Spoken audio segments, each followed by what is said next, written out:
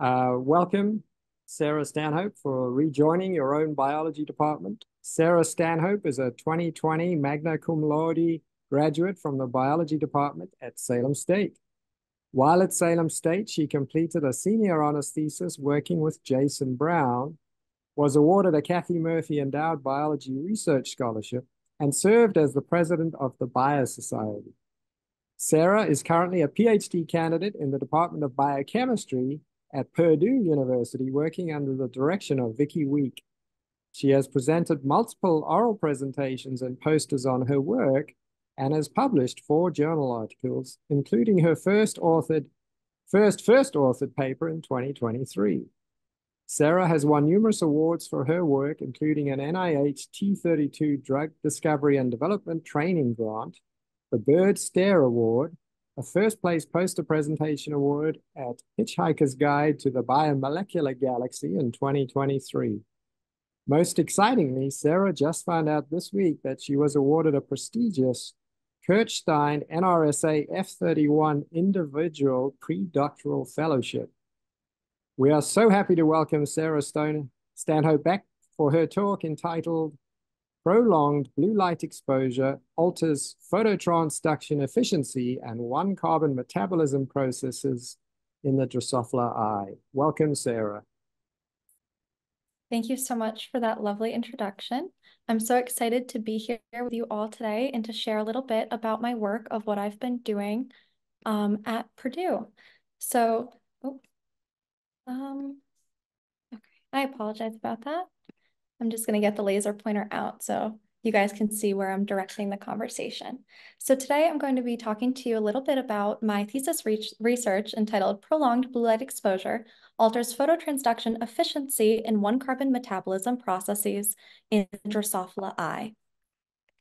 So just to give you a brief outline today of what I'm going to be going through is I'd like to start talking a little bit about eye disease and using Drosophila as a model organism in case any of you are unfamiliar with that.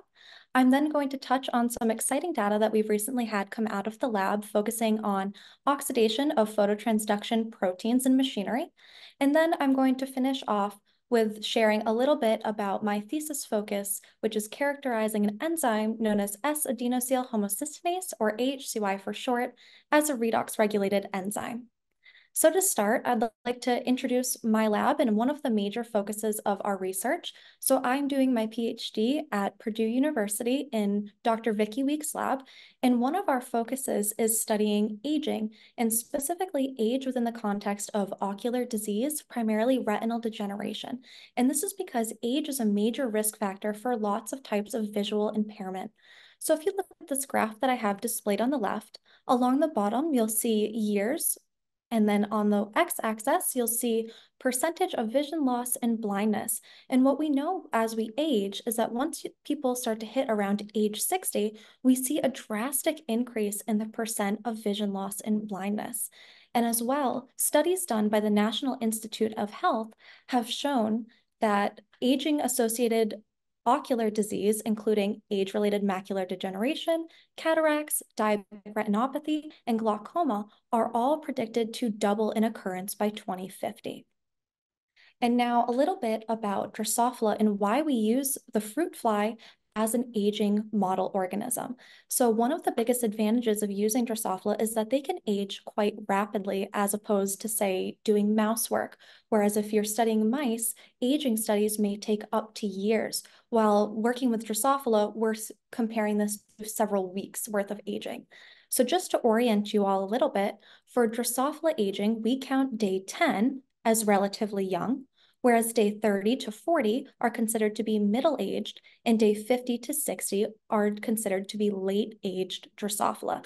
And some of the things that we study include visual function, and what we know with that is that in young flies, visual function tends to be quite good. However, as the fly ages, we see a drastic decline in their visual function, and that can mean response to light or the health of their eyes. What we also know is that with age, we see increased changes in transcriptional changes or transcriptomics, and we also see increased prevalence of retinal degeneration. However, today, I'm going to be focusing on a secondary model apart from aging, and this is because although aging is a major risk factor, it's not the only risk factor for the development of eye diseases. And we have what's called environmental risk factors. These are things outside of your body that are affecting you and your eye health. Some of these can include UV radiations or just natural light exposure, smoking, bacteria, pollutants, chemicals, or even changes in the temperature. But one thing that environmental risk factors and aging have in common is the accumulation of reactive oxygen species, abbreviated here as ROS. Some of the most common active oxygen species that you might be familiar with could be hydroxyl radicals, abbreviated as OH, or hydrogen peroxide, H2O2. Now, in your cells, these are naturally present, and they're oftentimes used as signaling molecules. But what can happen is that these can increase in abundance within your cell due to exogenous or endogenous sources. Exogenous sources are things outside of you that are affecting you: light, temperature, changes in oxygen availability, whereas endogenous sources are things that are coming from within your cells. This can be like aging, inflammation, or infection. But our cells are quite smart, and they developed systems in place that keep reactive oxygen species in check or in balance. These are known as antioxidants. Antioxidants mainly have two main systems, either non-enzymatic or enzymatic. But for the purpose of this talk, I would like to focus on our non-enzymatic systems, particularly an antioxidant known as glutathione. Glutathione is one of the major antioxidants in your cell, and it works to combat reactive oxygen species. And you can think of antioxidants and reactive oxygen species as being on a scale, where in general, if you're not in a stressful condition, these are balanced. However, if you're under sources of stress, either exogenous or endogenous, you can get accumulation or buildup of reactive oxygen species to the point where your antioxidants are no longer able to balance that.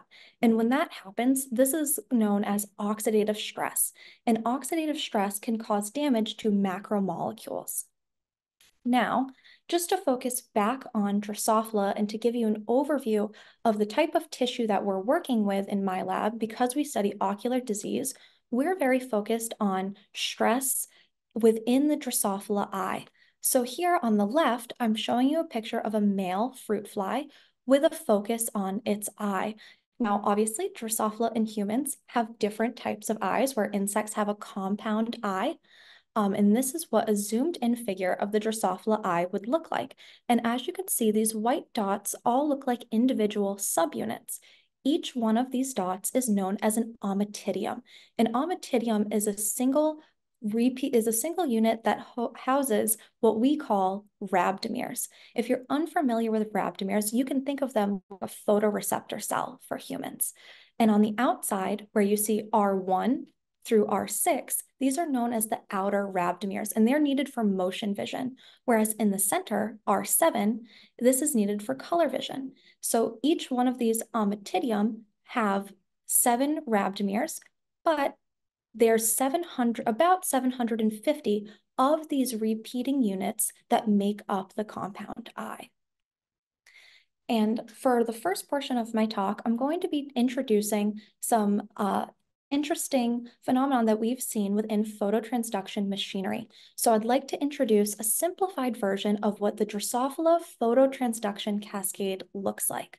Now, Drosophila phototransduction has been very well characterized through the years because they have incredibly sensitive phototransduction machinery, and Drosophila can actually sense single photons, which is much faster than our vertebrate rods in our eyes.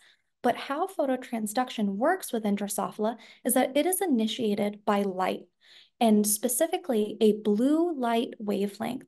So the blue light wavelength will activate a light-sensing protein, abbreviated here as RH1. If any of you have taken upper-level biology classes, you may have heard of a type of protein called a G protein-coupled receptor, or a GPCR. This is characterized by having a transmembrane as well as the 3 subunits on the bottom, alpha, beta, and gamma. So what happens when light activates RH1, its alpha subunit will dissociate and bind to a PLC beta. This stands for phospholipase C beta, and in Drosophila, we call it NORP-A. Now, NORP-A breaks down lipid molecules like PIP2 into a secondary messenger known as DAG. Another important protein within the phototransduction cascade is known as ENA-D. ENA-D is a scaffolding protein. Scaffolding proteins are important because they hold a lot of proteins in close proximity to each other, so they're able to work together. So ENA-D can bind to NORP-A, as well as this channel right here known as TRP. The TRP channel is a calcium ion channel. So when open, it allows for calcium to influx into the cell. So this would be phototransduction initiation. On panel B, I'm showing an example of phototransduction termination. So what we would see here is that alpha subunit that was originally from this Rh1 light-sensing protein disassociates from NORP-A, and then we have a new player come in. This is a protein kinase C, or PKC for short, known as ENA-C in Drosophila.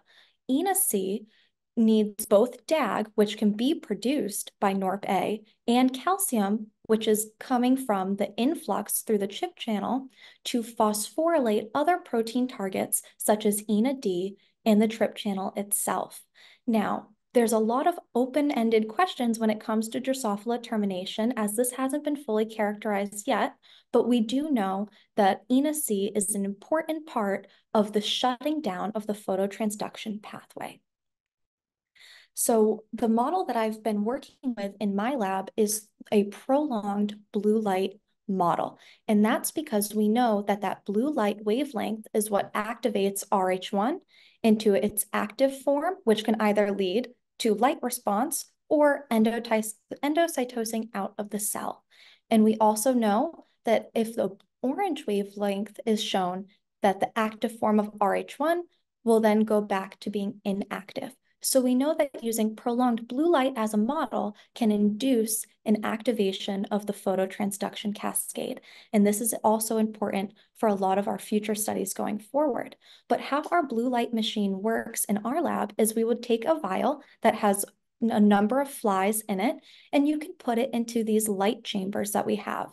They can either expose the flies to red light or blue light, and then we're able to image the fly eye to see if there's any loss of those ommatidium or rhabdomeres, which would indicate retinal degeneration.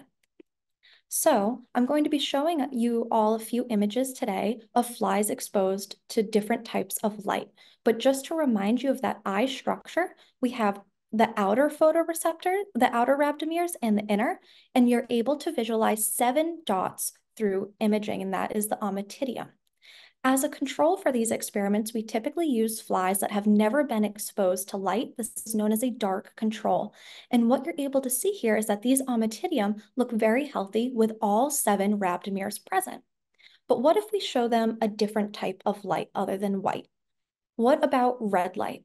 When we show for 8 hours of red light, we also see a very healthy looking eye structure with no retinal degeneration.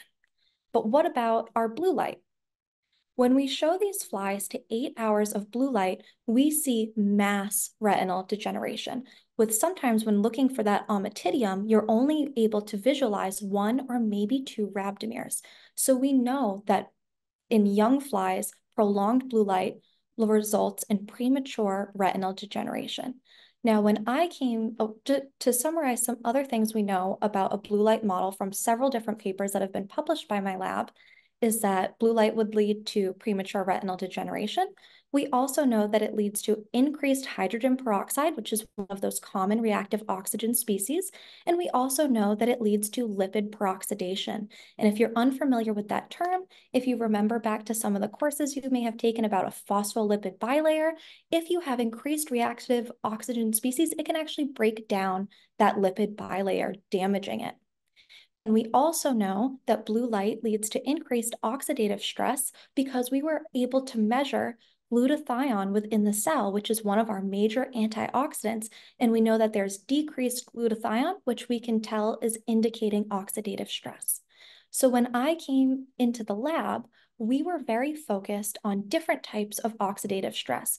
And particularly, my project fell within the topic of protein damage. And when we say that oxidative stress can cause protein damage, it's not as if, holes are appearing in these proteins or they're all being smashed up. A lot of times we're actually talking about different types of modifications that can be made on these proteins, such as oxidative modifications. Now, these oxidative modifications can happen on a variety of different amino acid residues, but one of the ones that we are specifically interested in are cysteine residues. Cysteine residues are important because on their side chain, they have a thiol group, which is composed of a sulfur and a hydrogen. These thiol groups are quite important because reactive oxygen species are able to either readily oxidize this thiol group into another type of modification. Some of the ones you might be most familiar with are intermolecular disulfides or intramolecular disulfide bonds. But these modifications can also be readily reversed back to the original thiol. So you can think of a cysteine as like a molecular switch where it's responsible for sensing the environment and changing to different types of states. A lot of this is known as redox signaling. But what can happen is if you have that imbalance of your reactive oxygen species, these cysteine modifications can be further oxidized, and you can get what's known as an irreversible modification.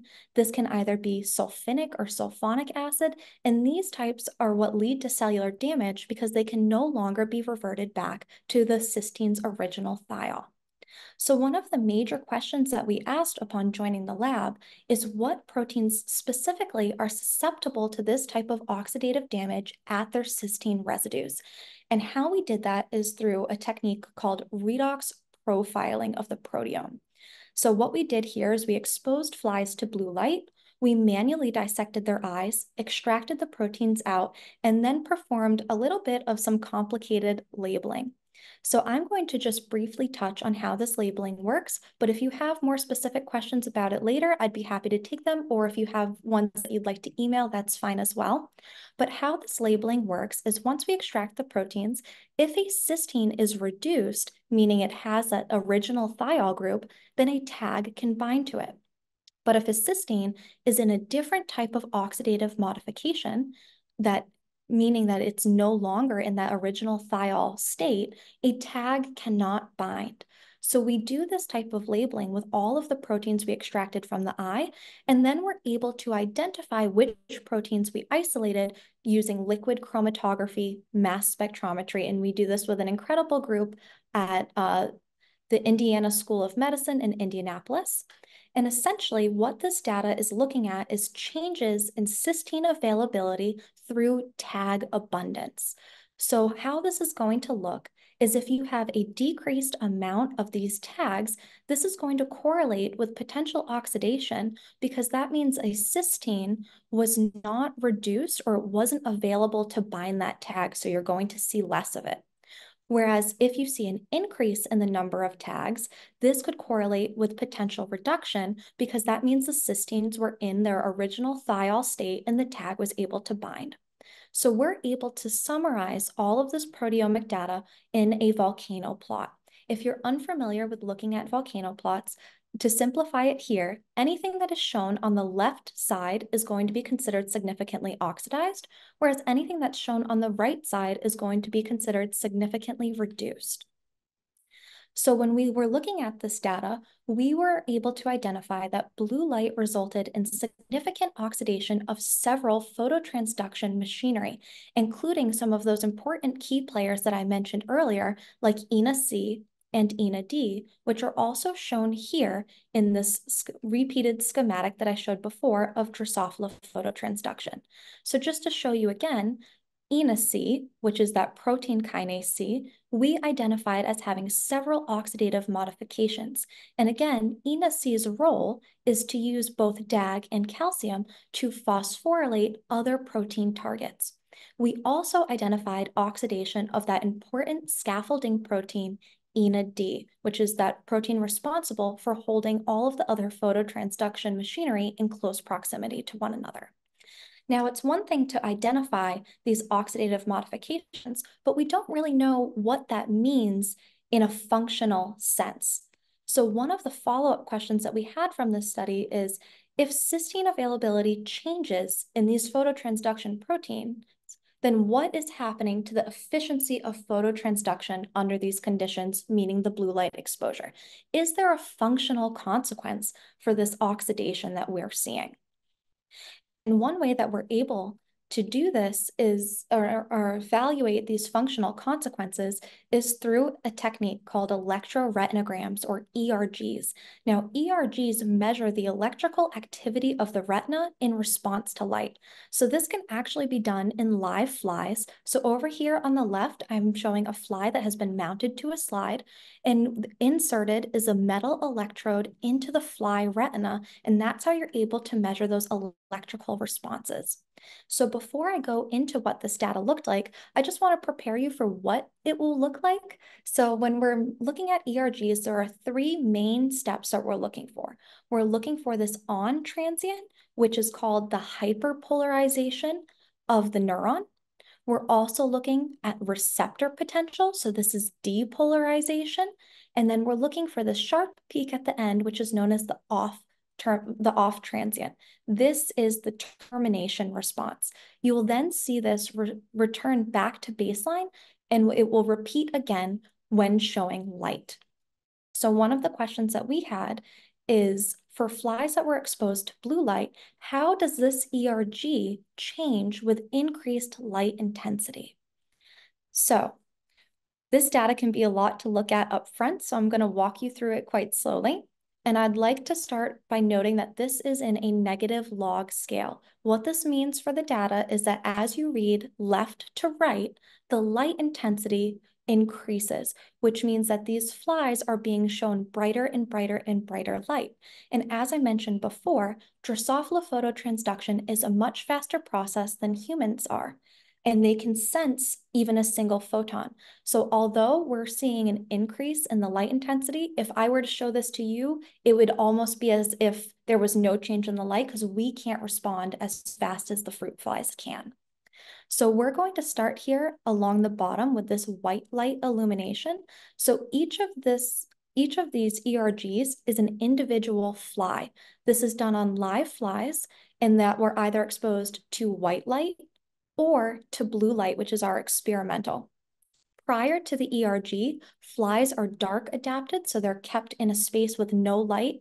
That way, when you're doing this assay, they are reporting from a baseline, and it's not like they're already responding to light prior to the beginning of the ERG. But what we're looking for in this data is those three distinct portions again: the on transient, the receptor potential, and the termination. And for flies that are our control, which means just the white light illumination, we start to see that response around negative log 5, where you can see the peak at the top, this little drop off, which is the receptor potential, that off transient, and then return to baseline. And if you notice, as the light intensity increases, meaning as we go more towards the right, this drop down, which we know as amplitude, keeps going further down, meaning that the amplitude is proportional to the light intensity. So we expect this to continuously, we expect the amplitude to go down further as we read the graph. Now, what about blue light? So this is testing that functional consequence. Does blue light change how the flies respond to light? So if we look at negative log 5, where we saw the white light illumination response starting, we don't see anything for flies that were exposed to blue light. And in fact, we don't start to see a full response until we get to about negative log 3.5. So their response is starting much later. And another important fact that we see when looking at this data is that their amplitude, this down portion, is not proportional to the light intensity as it was in our white light control. So this graph down the bottom, where we're showing the same negative log scale as we are up here, and we're showing that amplitude, which is this drop down on our x-axis, what we can see in the summarized data is that we have a shift in response time, so delayed response. And also, if you notice that this blue line runs below the white, that is showing that decreased amplitude. So to summarize this data, or like what does this data mean? The ERG is showing decreased sensitivity and dampened amplitude. This means that blue light, in fact, dampens the fly's electrical response to light. And what we're seeing is something that's very similar to light adaptation. This means that although the flies were kept in the dark prior to the ERG, they respond to the first point of light as if they've been responding to light constantly without stopping. The next question might be, why is this important? So having the ability to shut a pathway down or turn it off is just as important as being able to turn one on or initiate one to begin. Without terminating this signaling event, the eye is not able to adapt to different intensities of light. And this means that your phototransduction pathway can become saturated. So although there's nothing physically wrong with the eye, it is functionally blind.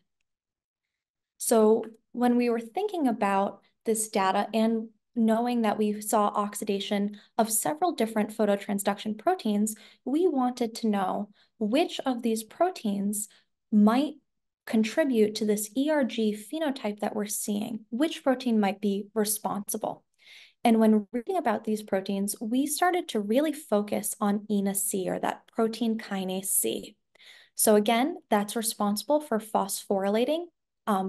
One of the substrates is a known substrate for ENA-D and potentially the TRP channel, but there are also substrates that we don't know. And here on the right, I'm showing a predicted Drosophila alpha fold structure of ENA-C.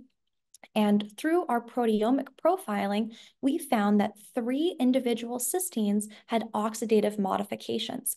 And what's interesting is that each of these oxidative modifications are clustered together within a single domain of ENA-C. And this happens to be in the DAG binding domain. So ENA-C needs to bind DAG and calcium in order to perform its phosphorylation activity. So we had a question of, if these cysteines are oxidized, how might that change ENA-C activity in the eye? And so we started digging in the literature, and mammalian PKCs, so human PKCs and Drosophila PKCs, are highly conserved, and they have the same domain regions, such as a regulatory domain, which includes that DAG binding domain, as well as its kinase domain, its catalytic domain. And what we were able to find from previous studies that came out in the 90s was that oxidation of cysteines in that DAG binding domain actually led to activation of the PKC, regardless of whether or not DAG was bound. So our current working hypothesis for this project is that we think that redox signaling, or oxidative stress, activates ENA-C, that protein kinase C, independent of the PLC beta mediated DAG production or the calcium influx from the TRP channel. And this might be what's enabling sustained light adaptation following those bright light intensities. And some new data that we've just received as well is showing that if you knock out or remove ENA-C from the fly eye, they actually have increased intensity response after blue light exposure. So we're able to rescue that delayed response time. Now, some of the remaining questions that we have for this project is, how does ENA-C contribute to intense light response? So we're thinking, how could ENA-C maybe change its activity in order to alter the termination of our phototransduction cascade?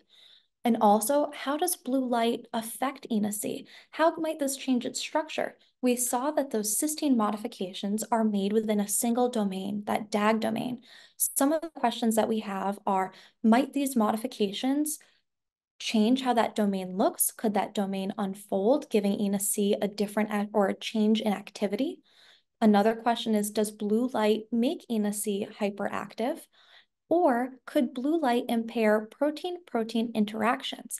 As we know, ENA-D, that important scaffolding protein, holds all of the phototransduction machinery in close proximity. So if we have oxidation of that protein kinase C, could that prevent it from interacting with the scaffolding protein? Another big question are, what are ENA C's phosphorylation substrates? Only some are known, but not all. And one other big question that we have is, what could initiate this type of redox signaling? Reactive oxygen species aren't just floating around in the cell, and they have to be produced locally, which means a protein has to be in close proximity to ENA C, producing reactive oxygen species in order for ENA C to become oxidized in the area that we're seeing. Now, this is currently an open thesis project for a PhD student at my lab at Purdue University. So if you're interested in grad school or this project sounds interesting to you, I'd be happy to take questions at the end, or you can email me for further information. But for the last portion of my talk, I would like to touch on what I have been studying for my thesis work, which is characterizing S-adenosyl homocysteinase, or AHCY, as a redox-regulated enzyme. So although blue light heavily affected phototransduction machinery, what was interesting is that actually our most significantly oxidized protein that was identified in Drosophila eyes and cultured cell lines was a metabolic enzyme known as AHCY. AHCY is an important enzyme when we're thinking about epigenetic or epigenetic modifications. And for those of you that are unfamiliar with epigenetics or the modifications that can take place, I'm just going to show you a quick schematic of what this might look like. So I'm sure many people know what chromosomes are, but when you unwind them, we have another term for it called chromatin, and chromatin is made up of tightly wound DNA around histone proteins. So down here, the purple is the tightly wrapped DNA, where the blue is the histones. Now, histone proteins are quite important. They have this feature called a histone tail. Now, dependent on what type of modification is taking place, this can have different ramifications for DNA and histones. One of the most prevalent modifications that I'm going to be talking about for the majority of this talk is called methylation. And for methylation to occur, you need the addition of a methyl group. So what's very interesting about histones is if they are modified, say, by a methyl group at a specific spot in their histone tails, it can cause them to separate and for the DNA to become accessible. Sometimes this will be taught to people as beads on a string, where it can either be tightly wound or they can separate, where the histones are then spaced out, your DNA is accessible in between, and this can lead for active transcription of the gene that's located there. But what's important is that if the modification is made on a different location of the histone tail, they can actually revert back to being inaccessible or tightly wound DNA, where your gene expression is then inactive. And you might be thinking, how does this relate to that protein I mentioned, AHCY? And that's because AHCY functions in a very important branch of metabolism known as one-carbon metabolism. One-carbon metabolism is what produces this universal methyl donor known as SAM. So how this process works is that you have your essential amino acid methionine gets broken down to generate the metabolite SAM. This M on the end is for the methyl group. So this is a universal methyl donor for all methylation reactions in the cell, including DNA methylation, mRNA methylation, and histone methylation. And it's highly abundant within your cells, and it's the second highest used cofactor after ATP.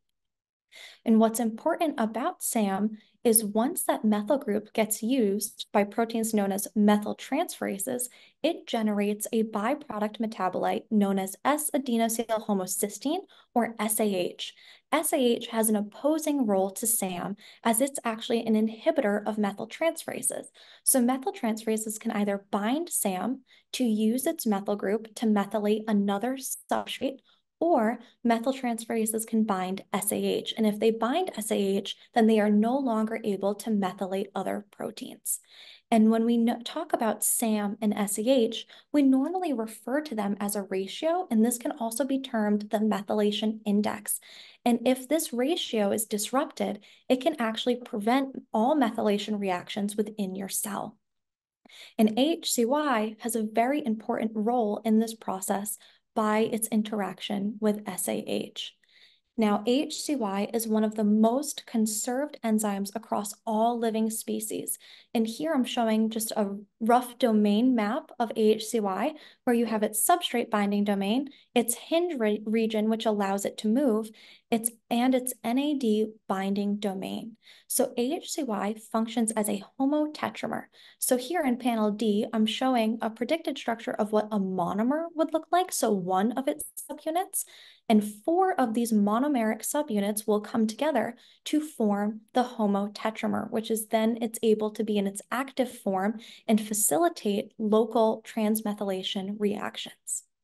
And one of the most important things about AHCY is that across all living species, it is the only enzyme to hydrolyze or break down that inhibitor metabolite SAH. So this is just a structure of SAH. And when AHCY breaks it down into 2 components known as homocysteine or adenosine. Adenosine is very important for nucleic acids, but homocysteine is actually a hot commodity within your cell, and it can get used in a variety of ways. 2 of the most common ways that homocysteine is needed in the cell is either through the transsulfuration pathway, which this pathway uses homocysteine to convert it into cysteine, that amino acid residue, and this can then be used for either protein synthesis or antioxidant production like glutathione, which I mentioned earlier. Homocysteine can also be used in the remethylation cycle. This means that homocysteine would get further broken down, and it's used to regenerate methionine to restart that 1-carbon metabolism pathway. Now, although I'm very interested in AHCY in the context of ocular disease, there are also a variety of diseases that are associated with AHCY, including several different types of cardiovascular diseases, metabolic disorders. AHCY has also been studied as an antiviral target for virus infections, as well as a tumor suppressor. Now, for us, when we're thinking about AHCY, we know that it was the most significantly oxidized protein in our proteomic data set, and we also identified a single oxidative modification at a residue known as cysteine 195, which I'll be referring to as C195 for the rest of the talk. Cysteine 195 is in a very important location for AHCY, and it's located near its catalytic center. And a study that was done in the 90s, which is an in vitro study, meaning that this protein wasn't taken from a whole organism like Drosophila, it was produced recombinantly using bacteria. They found that if you modified that recombinant protein at location C195 to a different amino acid, such as a serine, that this revealed a significant decrease in catalytic turnover. And catalytic turnover is a fancy word for saying that if you mutate the cysteine, AHCY as a protein has a very difficult time releasing its substrate SAH, meaning that its catalytic efficiency is much lower because instead of being able to bind SAH, break it down, and release the products, if you mutate this residue, SAH almost gets stuck and it's not able to be broken down. So what we wanted to know in vivo for the Drosophila eye is, does this modification have that functional consequence? What might this oxidative modification be doing to the protein activity? Although we don't have an activity assay yet for AHCY, we have the next best thing, which is being able to measure its substrate abundance within the eye. So just to remind you again of that pathway, we have methionine being used to generate SAM, that universal methyl donor. So it will get taken up by a methyltransferase, which then is used to methylate a substrate. When this occurs, it generates SAH, which can inhibit methyltransferases, and SAH can be broken down by AHCY. So what I'm showing you here is targeted metabolite analysis. This means that we had 2 subsets of flies, either flies that were exposed to normal white light or flies that were exposed to 8 hours of blue light, which we then dissected their heads, extracted the metabolites, and quantified how much of each metabolite was present. So when we look at SAM, there's no significant change between flies that were shown to 8 hours of blue light. Their SAM abundance, which again is here in the pathway, is not changed. However, what we see with 8 hours of blue light is a significant increase in the metabolite SAH, which indicates that AHCY may not be functioning properly upon blue light exposure. And as I mentioned earlier, normally we talk about SAM and SAH as a ratio to one another. And what we can tell through this also is that blue light significantly reduces the SAM to SAH ratio. And this disruption of the methylation index can prevent the methylation reactions in the cell because too much accumulation of SAH can lead to the inhibition of methyltransferases, which could subsequently alter your epigenetic expression or changes within your gene expression. So our current working model for this is that AHCY is a redox regulated enzyme, meaning that under normal physiological conditions, SAM is used by methyltransferases to produce SAH, which can then be broken down into two separate products, such as adenosine and homocysteine, by AHCY. However, under stress conditions like blue light, these reactive oxygen species make that oxidative modification at C195, leading to possibly inactivation of AHCY, which means you don't get the production of adenosine and homocysteine, but instead increased abundance of SAH, which we then think is inhibiting methyltransferases. Now, one thing to keep in mind, when we do redox proteomic profiling, we are identifying tens of thousands of proteins at a time. And when you're analyzing these data sets using bioinformatics, we try our best to identify true or significant hits while eliminating anything that might be considered an artifact or a false positive. So it's very important that when you do an omics data set, that you have a second way of validating your findings.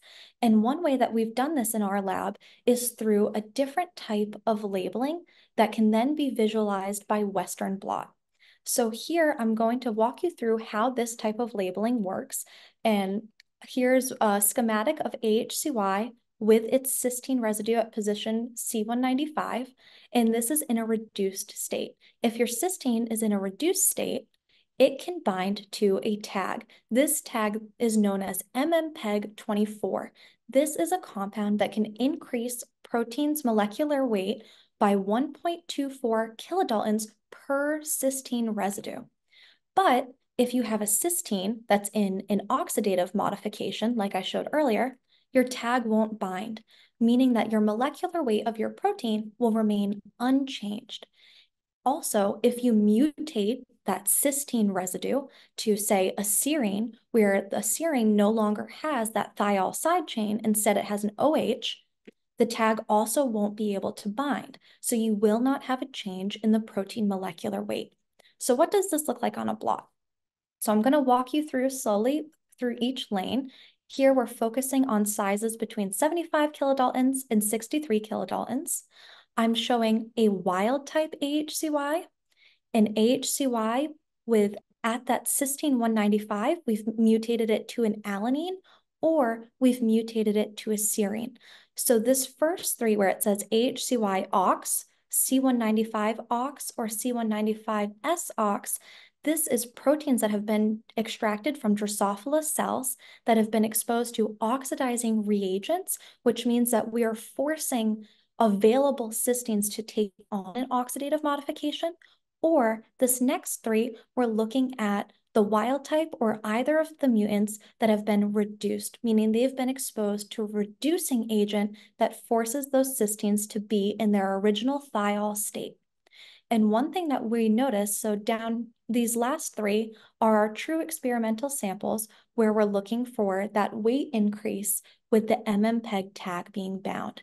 And what we can see here is that this wild type AHCY, meaning that it has cysteine 195, when incubated with that MMPEG tag, runs at a higher molecular weight, just slightly, by what looks to be around 1 kilodalton, higher than if you mutate the cysteine 195 to either an alanine or a serine, indicating that AHCY at position C195 is the major oxidized cysteine residue for this protein. Now, I still have a lot of work to do on this project, and we have several open questions that are currently being worked on. And the first part of the question would be, how would an oxidative modification or a mutation at cysteine 195 affect AHCY activity? So as I mentioned earlier, we didn't have an activity assay at the time, which is why we measured its substrate abundance. So I'm working to characterize AHCY activity using deabsorption electrospray ionization mass spectrometry. This is abbreviated as DESI-MS. This is a newer form of enzyme activity assay, which is known as a high throughput and highly sensitive way of measuring enzyme activity. Our second question is, what genes are directly regulated by AHCY in the eye? This is currently in progress, and we're doing a large-scale sequencing experiment using cut and run. If you're not familiar with cut and run, this is a way to pull down DNA that is either in close proximity to or bound by AHCY. A third question is, if AHCY is depleted, meaning that you either knock it down or knock it out in the eye, we think that this would correlate with increased SAH abundance, but we want to know how would that change gene expression in the eye? Because remember, if you have an increase in SAH, you can potentially be inhibiting your methyltransferases. So how we're answering this question is doing another type of large sequencing experiment known as RNA-seq, and this is when you sequence all of the RNA within the photoreceptor cells that do not have AHCY. And these are things that I'm currently doing in my lab. So before I end my talk today, I would like to just show a little bit about the Department of Biochemistry at Purdue in case there are any students in their upper level of their undergraduate that are interested in graduate school. So our biochemistry department has many different focuses of research, including metabolic and natural product biochemistry, omics, so that's some of the things that I've shown you today, like genomics and proteomic data, as well as cancer biochemistry, epigenetics and gene expression, as well as structural biology.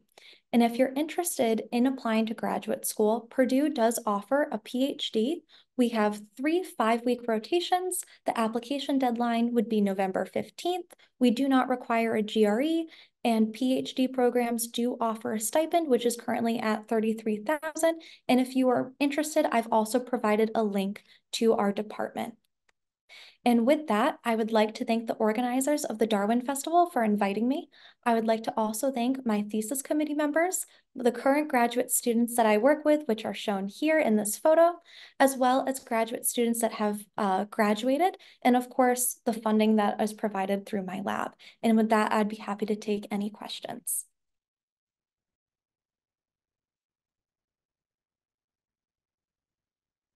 Thank you, Sarah. Great talk. Nice to see you again. You as well. We come from a line that is the mammals, where regeneration of nerve tissue is very seldom seen. Yes. In Drosophila, can retinal cells regenerate? So they can't regenerate, so these are still post-mitotic cells, but what we have seen through transcriptomic data that we've done in our lab is that when the photoreceptor cells, which are post-mitotic cells, are under stress, either with aging or blue light, before they die, they do re-enter the cell cycle, and it's almost as if those neurons are trying to save themselves, but they never quite get there. Great talk, Sarah. There's actually a question from one of my students about your final slide, and I cheated, Sarah. I took a screenshot, so I'll email that to you. Okay. The student who just asked that question. And a question for our undergraduate, Sarah. When you were here at Salem State, how did you look into which graduate programs might be good for you, and how did you decide on Purdue? Yeah, so when I was at Salem State, I did multiple semesters of research with Dr. Jason Brown, which I know unfortunately couldn't be here today, but he was a great help when it came to looking at what was available to me for graduate school in different types of programs and things like that. But when I was looking for graduate programs, there were things that were important to me, like the ability to do rotations, which means that you basically get a trial run for whatever, like a several week period in a different labs, and you can see what is the right fit for you. So I knew I wanted to be in a program that offered that. And I also wanted to be in an area that had a lower cost of living. That way you can make your grad stipend work no matter what. And one other important thing is when you're looking at programs, make sure that you are interested in more than one faculty's research. It's important that you have a variety of options. That way, if you get into a lab and on paper it seemed perfect for you, but maybe it wasn't the right fit once you got there, you weren't stuck in a program where you didn't think anything else was as interesting. Thank Sarah, you. I have a question for you. The next question for you, Sarah. For us, where is blue light exposure most common? So for humans, when are we going to encounter blue light? Anytime that you are under LED light, there are blue light wavelengths within that. Of course, our blue light model is an extreme model. That way we can see the direct effects of blue light. But anytime you're looking at your computer screen, your phone, or even the lights in your classrooms, those all have blue light wavelengths in them. Great, thanks.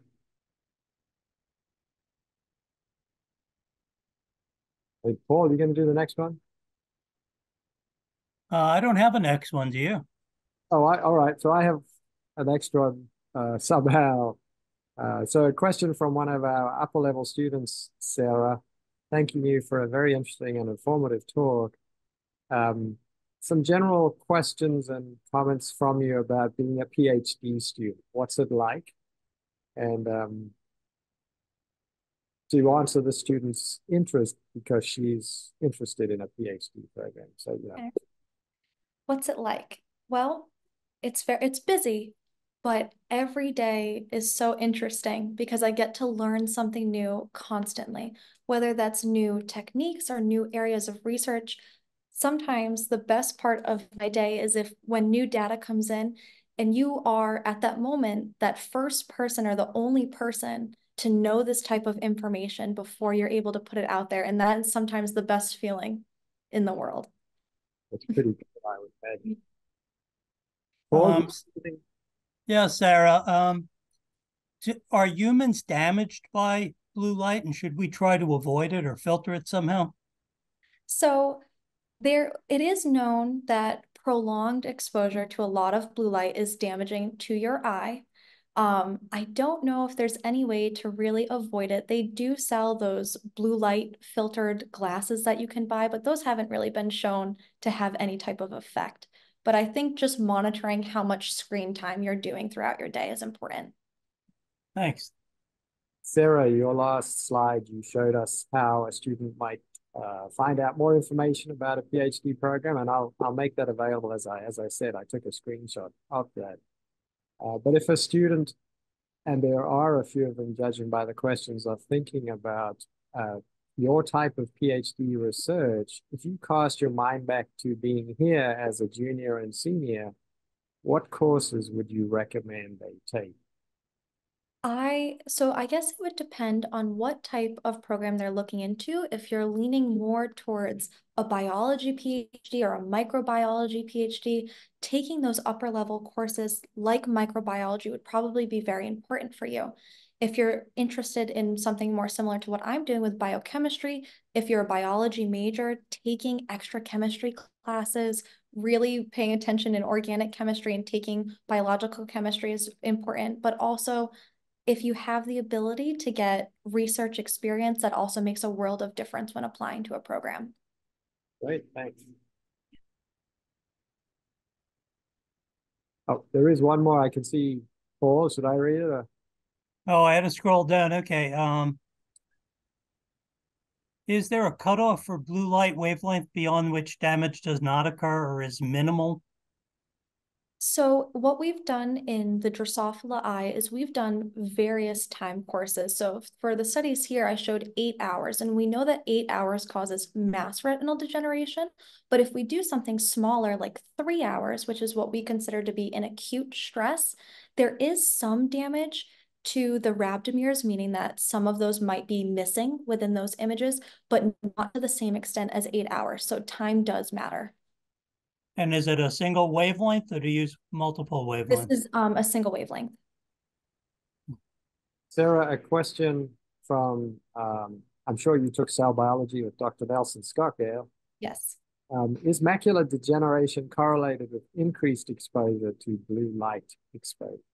So I know that age-related macular degeneration is more, you have more of a genetic predisposition. I don't know if blue light might correlate with an increased chance of age-related macular degeneration. I'm not sure on that one.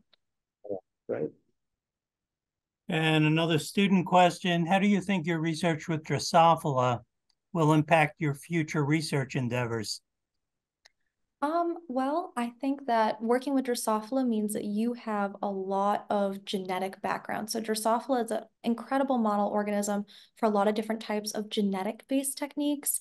But how it will influence or impact my future career goals, I think one of the nice things about doing a PhD is you're not going to get or lose a job based on what model organism you did your PhD in. I don't think it's a limiting factor.